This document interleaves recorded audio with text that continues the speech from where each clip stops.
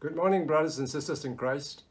I'd like to thank Pastor Joshua for the opportunity to give some updates on AMP during the circuit breaker period.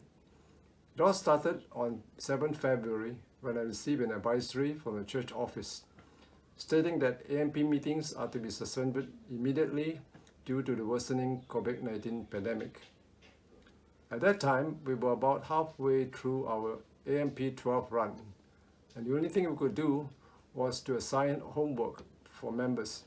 For example, reading 2 chapters of Dear Moody, memory verses, and songs to practice on the ukulele. We managed to complete the 8 weeks of AMP 12, although we knew that it was less than ideal situation with no interaction among members. Then in mid-March, I came across a Straits Times article entitled Hello Interaction, Goodbye Isolation, which highlighted an expert saying that the suspension of social activities for seniors leaves them at higher risk of increased social isolation and loneliness.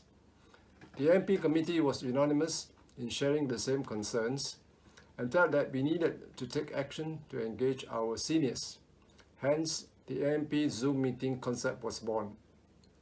Thank God that we started our journey in virtual meetings with AMP 13 on 11 February and successfully completed our 8-week run on 30th of May.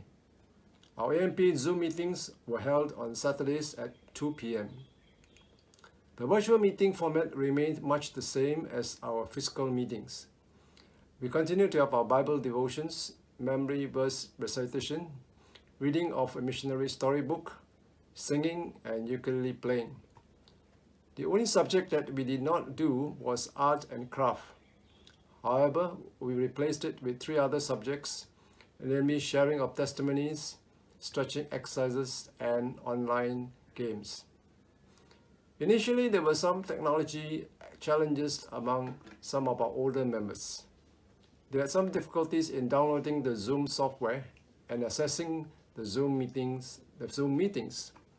However, after a while, they managed to overcome the fear of using technology and are now more comfortable with it. We praise and thank God for it. We also thank God that although we missed the face-to-face interactions that we have in physical meetings, our level of engagement and participation have actually increased. We have managed to get everyone to recite the memory verses, and we have more people assigned to read pages of the missionary storybook. Many more members have been given the opportunity to share their testimonies of blessings and pray during the meeting. A new member who joined us recently noted that our fellowship is warm, like in a family. We thank God for that. God has given us His grace to enable us to use technology to continue to learn His Word, exercise mutual care, and keep our brains active and healthy. Please pray with us that during these trying times, the Active Minds program will continue to serve our seniors for the purpose of promoting spiritual growth, Christian fellowship, and brain fitness. Now let's listen in as some of our AMP members share what they like about and what they learned during the AMP 13 Zoom meeting. Hi.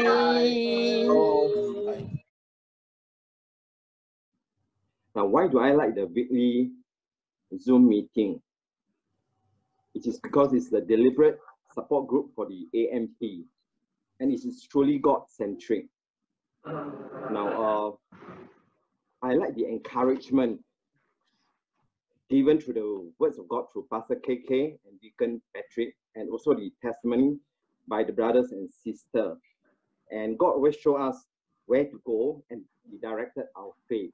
Yes, we are all truly blessed by our Lord through this platform. One of the reasons I like to attend AMP readings is because it gives me a chance to read a book out aloud. Studies have shown that reading aloud is good exercise for the brain and helps our memory. Now, I would like to read aloud a short passage from the book City Stud. This is the book that we have been reading in our AMP meetings. "We are lost," City said, shaking his head.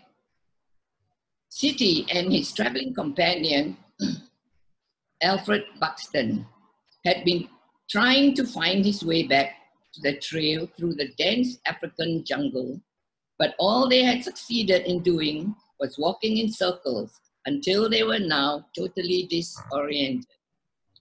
"And hungry," Alfred added. The men spotters from whom they had become separated were carrying all their food and supplies. The two Englishmen walked on a little farther and came upon a small clearing. They emerged from the sunless gloom of the jungle into the bright sunlight of the clearing. Before we begin, I would like to mention one positive outcome of going online. Previously, when we were in the classroom, because of time constraint, only a few of us were picked to recite the Bible verses. So there was a tendency to put in less effort to memorize the verses.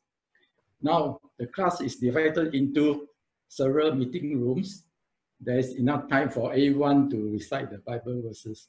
So with the camera zooming in on him, everyone put in his best effort to memorize and recite the Bible verses. Now we start to recite our Bible verses. Psalm 103, verse 17 to 22. But the mercy of the Lord is from everlasting to everlasting upon them that fear him, and his righteousness unto his children's children. I'm not IT savvy person. So when AMP said, let's have AMP on the Zoom, I was puzzled because I never look at the icons on my handphone. I only have a few icons that I make use of. The rest all I just ignore. So I have to look for the icon Zoom. So, okay, finally I found it. So even though you are not so IT savvy, do come and join AMP. I would like to sing these two songs that will reflect on City Star's life story. We have heard the joyful sound. Jesus saves, set the tidings all around. Jesus saves, spread the news to every land. Climb the steeps and cross the waves. Onward 'tis our Lord's command. Jesus saves. I am no longer to linger. Some kind of world's delight. Things that are higher, things that are nobler, this have allured my sight. I hope you have enjoyed watching the short video clip. You may ask, what are our future plans? Well, for the next round of AMP, we will continue with the Zoom format. AMP 14 Zoom meetings will be held on Saturdays, 2 to 5 p.m. from 4th July to 22nd August. Besides the regular subjects, we have added two new ones. One is PPCC missionaries sharing their testimonies, and the other is art and craft. For the art and craft segment, we'll be doing drawing, origami, and raffia flowers making. We would like to invite members and friends of PPCC age 45 and above to join the AMP 14. Thank you. Join us in AMP 14. Jay, come and join us, AMP 14. Please join us.